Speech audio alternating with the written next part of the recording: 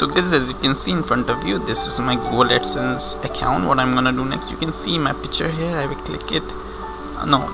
You can see here 3 slashes. You click 3 slashes, then you scroll down until you see reports. You head towards reports. When you head towards report, you will see here the gear icon, settings icon. You click setting icons.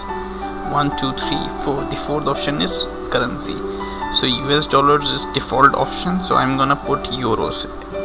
Right now it's USD selected, so I'm gonna select euros, and this is how you change currency on your Google AdSense account.